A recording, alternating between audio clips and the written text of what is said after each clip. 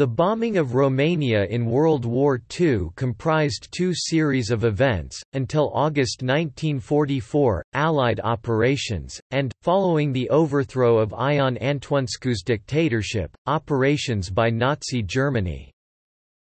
The primary target of Allied operations was Ploiesti, the major site of Romania's oil industry. The largest refinery there, Astra Romana, processed 2 million short tons 1,800,000 t of petroleum a year, providing much of the fuel for the German military. Other attacks were against Bucharest, the country's capital.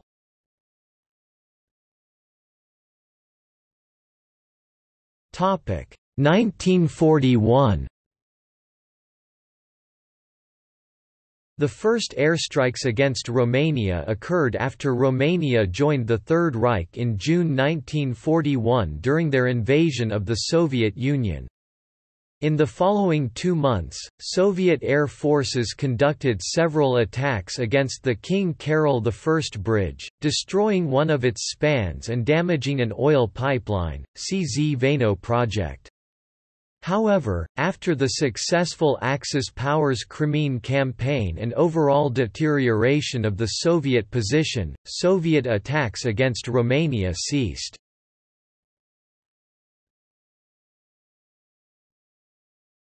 Topic 1942–1943. The United States Army Air Forces (USAAF) first dropped bombs on Romania on 12 June 1942 during the HALPRO Halverson Project raid against Ploiesti, the first U.S. mission against a European target. 13 B-24 Liberator heavy bombers under the command of Col. Harry A. Halverson from Fayed, Egypt dropped 8 bombs into the Black Sea, 2 onto Constanța, 6 onto Ploiesti, 6 onto Tizani, and several onto Chofliceni. In all, 3 people were killed and damage was minor. The bombing of Ploiesti on 1 August 1943, Operation Tidal Wave, was a far more serious affair. Tidal wave heavily damaged 4 refineries and more lightly affected 3. It damaged the Ploiesti rail station but did not have much impact on the city itself. Campina was more severely damaged. 660 American aircrew were killed or captured, while petroleum exports exceeded pre-tidal wave levels by October.